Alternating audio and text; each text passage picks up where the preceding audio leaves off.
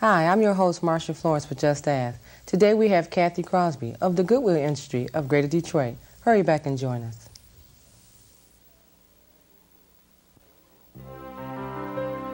Every year, Goodwill Industries helps people discover a new day of the week. Payday.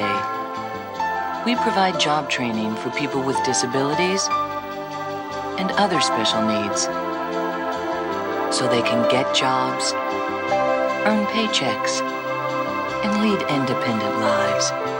Support Goodwill Industries. Our business works so people can.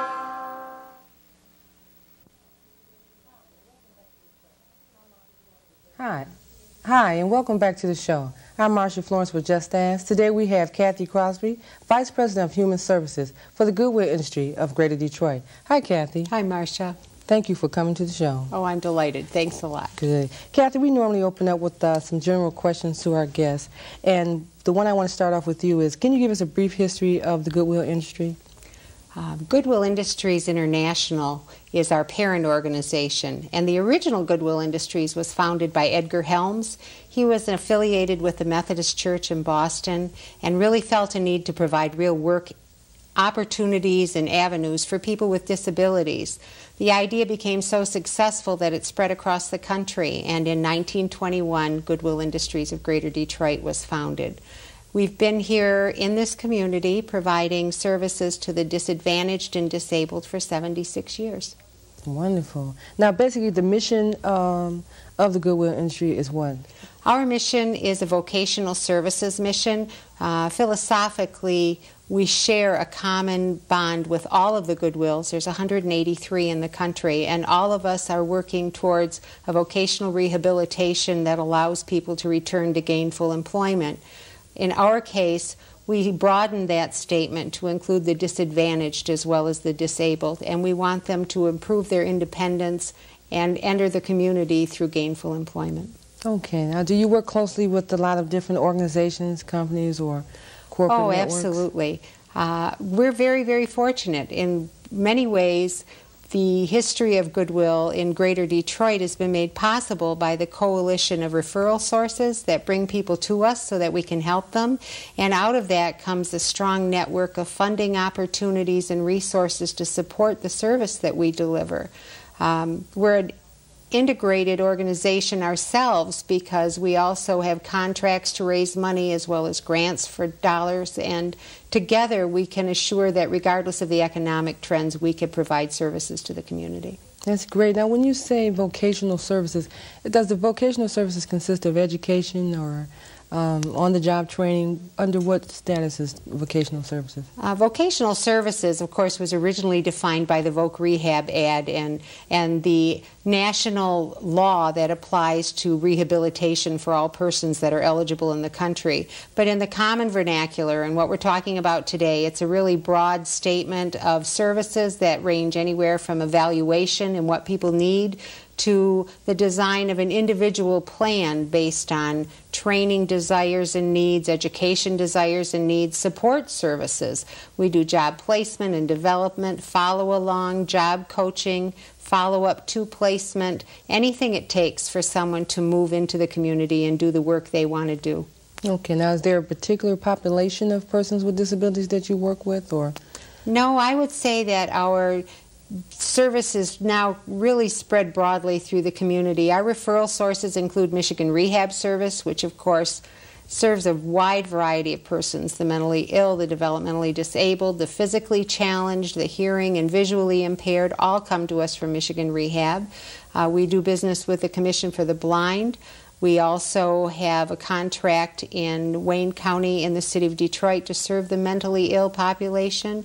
We have a clubhouse in South Oakland County for adult mentally ill persons. We serve the developmentally disabled. We have contracts in Wayne, Oakland, and Macomb County to serve Work First participants through the Family Independence Agency. And we're really lucky because in Oakland County we have one of the No Wrong Door centers that's emerging, and there we have a complete coalition of funding sources and services to people under one roof. So we're really proud of that. That's a wide range of population to be served also. Yes, it is. Very much. Do you all consider individuals that come to you for service? Are they customers, clients? What do you... If I had my way, they'd just be people. Okay, I think ultimately we should work towards people come to us for service, but we really try hard to call our customers by that name so that we're trying to meet their need and can handle those needs with the same quality customer care that any business would. Is there an age criteria for services? Basically, we're an adult service organization. 16 and over is the population we serve.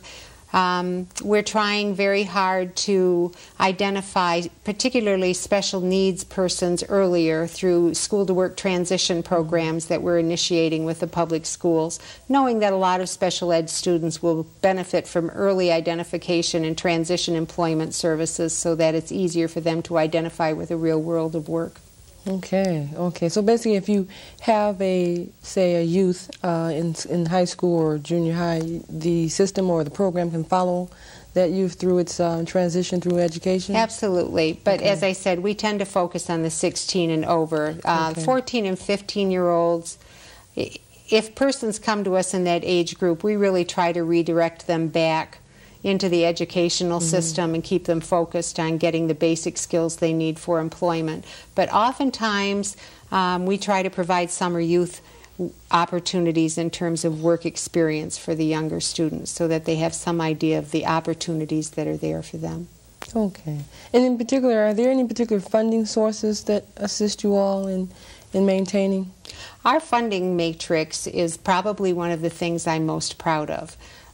We have contracts for services that amount to over $4 million and come to us from Michigan Rehab Services in 3 counties, the Department of Community Health via Detroit, Wayne County, and Oakland counties. We have JTPA funds, Work First funds, Michigan Department of Correction funds, and on top of all that are lucky enough to have a Projects with Industry grant through the federal government for the empowerment zone in the city of Detroit. So we're very fortunate. But what really I think keeps us stable is our internal funding source, because Goodwill Industries of Greater Detroit has its own private foundation, and that foundation works really hard to raise money just to support us. And when the grants fall short, that money is there for us and funds what we call a job ships program, a special funding opportunity. Our industrial contracts generate profits that come back to support vocational services, and then of course we have our 6 retail stores.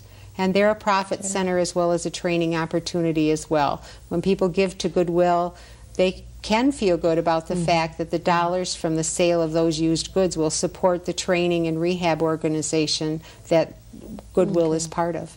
So how does one come in contact with the is it agency? What are you? Yes. Okay. Well, we're a nonprofit corporation, but we refer to ourselves as an agency. Okay. How does one come in contact with the agency? You can come to us just through the door. That's fine. We do not require a referral for services, but a lot of our customers do come to us on referrals from one of the mental health agencies or probably through Michigan Rehab Services, the Detroit Commission for the Blind, or any organization that's aware of the service menu that we have and believes that one of their customers would benefit from seeing us.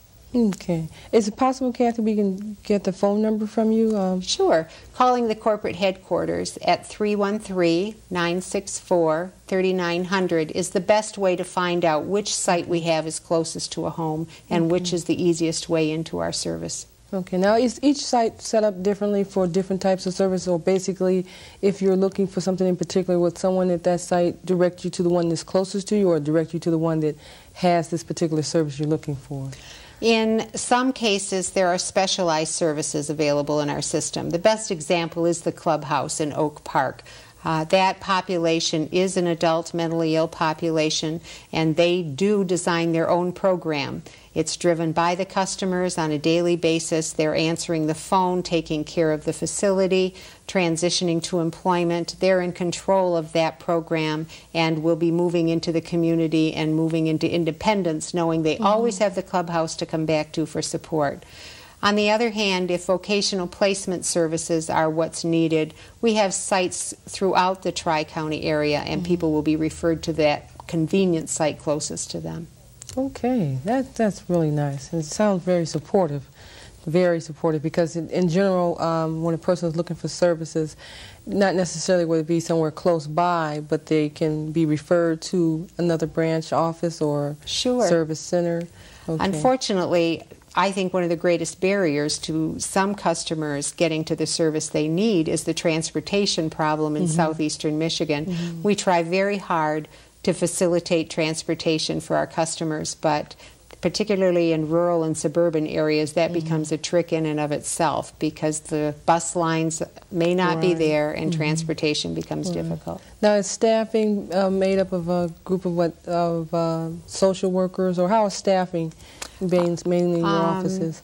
Our staffing pattern has evolved through community needs. We have occupational therapists at some of our sites. We have evaluators and counselors, licensed vocational counselors at all of our placement sites. We have case managers, and we have a variety of paraprofessionals known as vocational technicians, placement specialists, employment and training specialists, job coaches, to meet the customer needs wherever the community is located. Okay. Yeah. Okay, that's a good makeup. Now, is any of your facilities 24-hour services, or is there a 24-hour hotline or anything? The main number at the corporate office that I gave you before, the 313-964-3900, has a 24-hour answering service, and if you need to leave a message and have someone get back to you, you can utilize that number and you will hear from someone. Okay, okay. And now, what office are you located in? I'm at corporate headquarters. Okay. And at that facility we have approximately 250 customers coming to us on a daily basis for service. We have a work activity center and an operations department that is a Tier 1 and Tier 2 supplier to all of the big three, besides some of the other smaller contracts that we have. But this is Detroit, and auto contracts count. Right. That's what we do. Right. And we're about to have our QS 9000 certification in place, so we can keep doing that. Okay. We're actually very lucky. We just got our second gold Pentastar from Chrysler for quality this year. That's nice. We're General Motors, one of their North American Suppliers of the Year this year for quality. Okay. And we've even earned the Ford's Q1 award in the past. So we continue to demonstrate that the disabled can do quality work for the auto industry. It's very much important. Is there any close association with ADA? Absolutely. Myself, I've participated in a great deal of training, particularly through Pat Cannon's office in Lansing with the handicappers, and we try to facilitate the accessibility for all persons into the community employment. Our placement specialists know they have to advocate for our persons and help employers identify the best way to accommodate the disability that that person brings to the workplace. We want to open as many doors as we can. That's really nice. Yes. Well, Kathy, let's go to a commercial break here and give one of our public service announcements some credit here. We'll be right back. Thank you.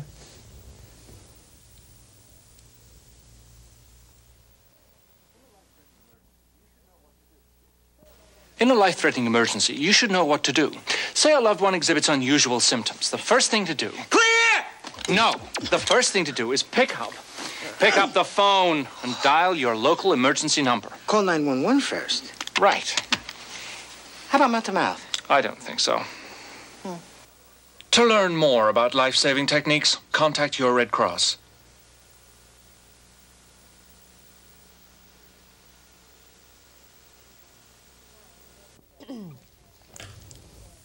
Hi, and welcome back to the second half of the show. We have Kathy Crosby of the Goodwill industry in Greater Detroit, and we were going over the history of the Goodwill industry as well as the mission. Kathy, also I want to know, what are the future plans or the direction of the Goodwill industry? Well, Goodwill Industries of Greater Detroit has made a really strong commitment to the city of Detroit as well as the entire southeastern Michigan area. So right now we're in the process of completing a 20,000 square foot addition to our building at Trumbull and Grand River in Detroit. We know that'll allow us to expand our plant operations and deliver more services to more people in the city of Detroit. We're also developing a career center at that site so that persons can walk in the door and access any service they need without having to go back through a referral loop. we're very fortunate that we already have strong partnerships in the city with so many agencies that it will allow us to facilitate that and make it possible for persons to just walk through the door and know that whatever they need, we can help them identify where to get it and let them access it through our facility. So that's a very, very big piece to us, that we create that no wrong door, that seamless service delivery in the city. Now, would that be a previous customer that may have received services beforehand and it's coming back? Absolutely. Okay. We know that even though our best effort is there, sometimes people end up coming back through our system and getting that next little lift to maybe a higher level of employment, a better wage, full-time employment instead of part-time employment. We never turn people away for that. I think additionally our long-range plans include broadening the support of our private dollars. We all know the tax base is going to erode in terms of grant funding. We don't want to be totally reliant on grant funds for program services, so we're trying hard to maximize the dollars we get from our foundation, our stores, our operations, and a wonderful group we have called the Junior Group, and that's our volunteer fundraising arm of Goodwill. And the juniors do a lot to raise money to support our programs. Now, do you have any future fundraising or events that may be coming up? I think that the most important thing to note is that our juniors annually sponsor what I believe is the second oldest antique show in Michigan. Every year at the Michigan Fairgrounds on the weekend before Thanksgiving, they have a very well-respected juried antiques show where dealers come from all over the country, and they also have a Goodwill booth where they sell specialty items they've made all year and things that they've garnered out of estates and donations to our stores. They raise an incredible amount of money for us on that activity, and it's a wonderful event for anyone who wants to attend. Every year in the spring they also have a golf classic for women hosted at one of the local golf courses, and that's become another large event and a popular way for them to raise dollars to support Goodwill. Okay, so we missed the golfing already. Yeah, we've missed the golf outing, but we'll make sure you know. Okay, thank you, thank you. Now, I wanted to ask you a question. I noticed we had the Goodwill Industry Greater Detroit annual report, and I wanted to ask you a question about the report. Can you give us a little brief history, or what's the insight on the report? The annual report every year gives people a nice overview about our accomplishments for the past year, some insight into where we're headed, where our programs and stores are located. We do have 6 stores now. In Redford, Madison Heights, Taylor, Waterford, Pontiac, and Roseville. And we have programs in Taylor, Mount Clemens, Oak Park, Holly, Oxford, as well as the city of Detroit. So it's kind of a guide to where things are, what things are, and all the good things we've accomplished in the past year. Okay. And you know, I believe that people are under the assumption that Goodwill was just stores, that they only provide needed materials for families in need, or you know, when someone has too much of something, they send it to the Goodwill. That's right. And that's it. But you all have an umbrella of wonderful services that you provide. Oh yes, and the stores are an important part of our identity, and they certainly are a good part of our identity, because those dollars provide real opportunities for people. But we are kind of a well-kept secret sometimes, I think, and that the other pieces of our organization aren't as well known. Okay. Okay, they will be today. Okay. That's a good thing. Okay, yeah, that is true, because I would never, off the top of my head, recognize, you know, another service under Goodwill until today, and we greatly appreciate you coming on and letting us know, because, like I said, we may go to the store, and I'm one for shopping for antique jewelry. So I may go to a store, you know, or a Goodwill outlet and something, and I'm like, oh, there's a nice piece of jewelry. But I would never think to go any further into the services. But this way, it, you know, it gives another level of encouragement to individuals who are seeking some type of assistance, that they at least can call and find out if they qualify, or if they're, is there a qualification? I should have asked you that. No. Is there any type of qualification requirements or something for an applicant? Absolutely not, because we are fortunate to have private funds. If you come to us and you don't qualify for any grant funding source, we're going to help you identify what it is you really need to succeed, and look where we have our private dollars available to support that service, so we can still help you move to where you want to be with your vocational goals. Okay. Now, this booklet here, the Goodwill Industry International, Inc. Yes, and that's brand new. Fred Grandy is the CEO of Goodwill International, and you may remember him as Gopher on the Love Boat, and the former senator from Iowa, but now he's our CEO, and he's been a very strong spokesperson for the organization. And again, I think our stores and our mission for job placement is what all of us have in common and share. Okay. Yes. Now, do you have a track record for job placement for persons with handicaps or disabilities? Is a good track record developed already? I believe so. In 1996, we placed over 400 persons into community employment with private employers. We have over 200 employers who have been receptive to hiring the disabled and disadvantaged from us, and we try very hard to work with those employers to identify what they need and support them as they support our customers moving into the community. Every year at our awards banquet, we make sure we honor the Employer of the Year, and often that's someone who's hired more than one person from us into their company and found themselves to be part of our team at that point in time as they support our endeavor. Okay. Now, do you check back a little later and see if that person is still employed there, or? We follow up for a year. Oh, okay. We stay with people at least for a year. 30 days, 90 days, 6 months, and a year. We'll be there.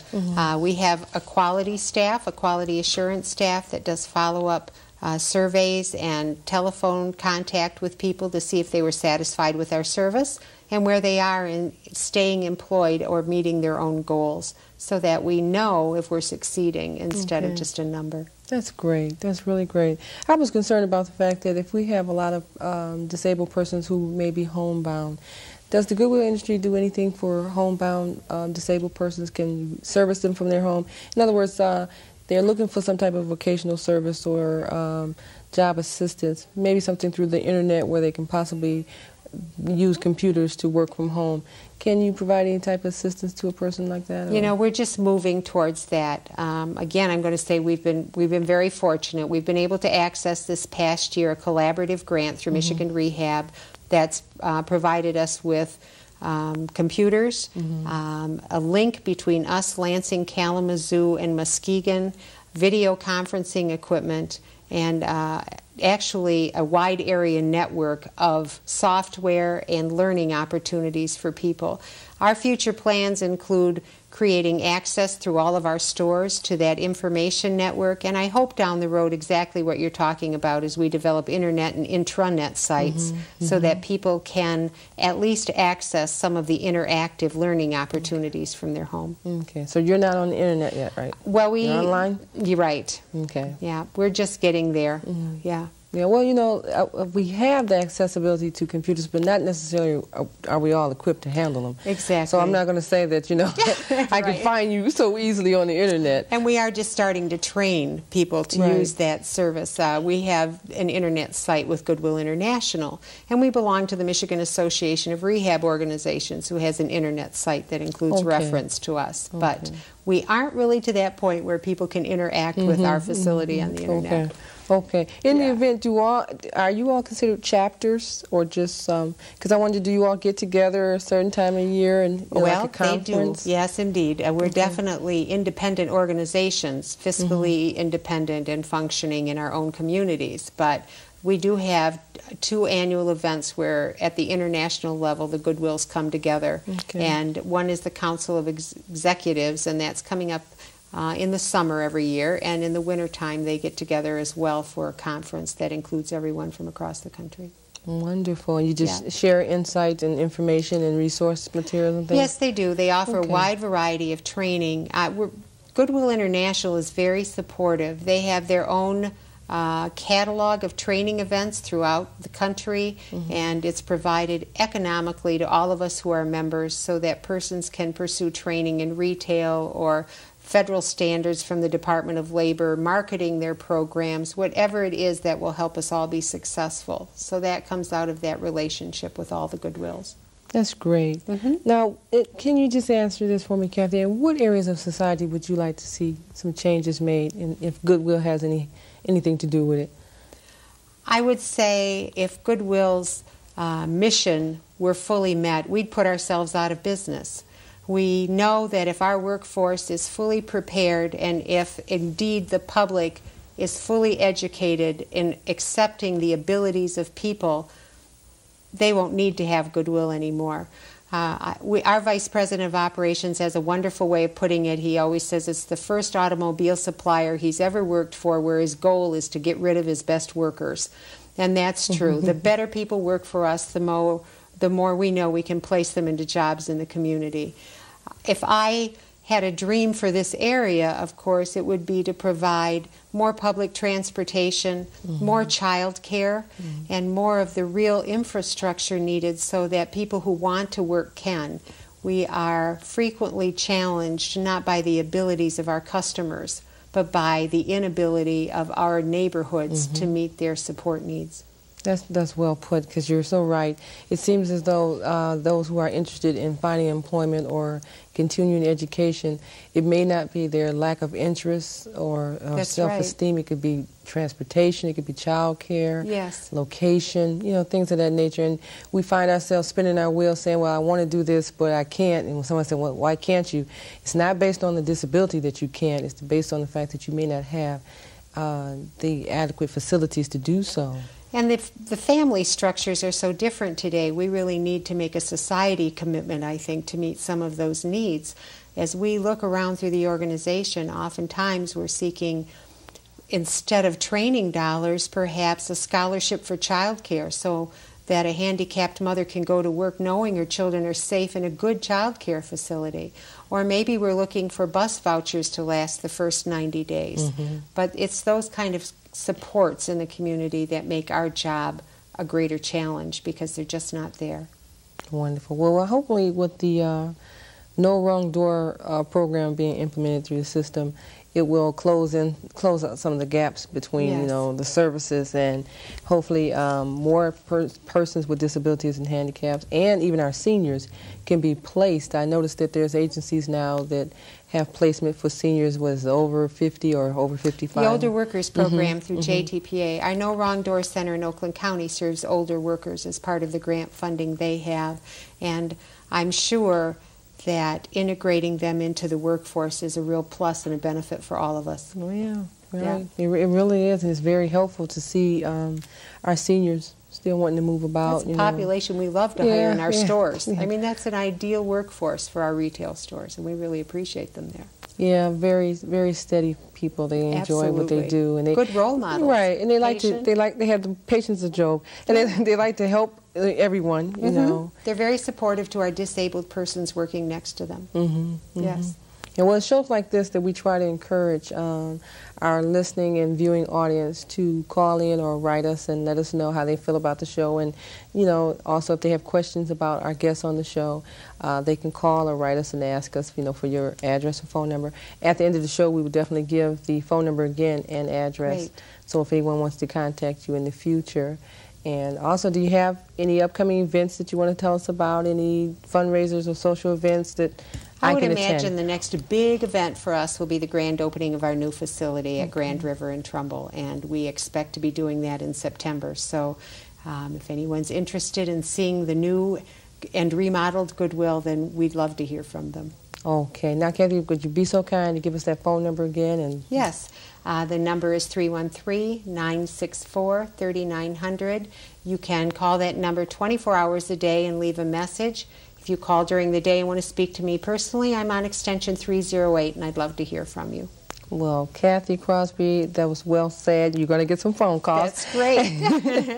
And I want to thank you again for coming out to meet with us. And listen, anytime you want to come back to the show, you're more than welcome. We look forward to seeing you. Thank you, great. Thanks, Marsha. Okay.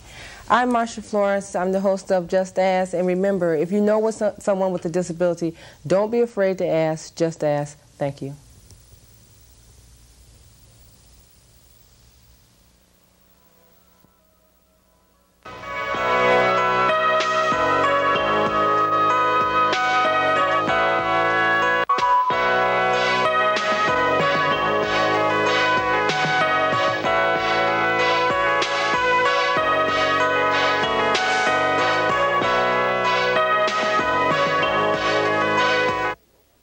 Funding for this program was provided by the Oakland County Cable Communications Corporation, or OC4.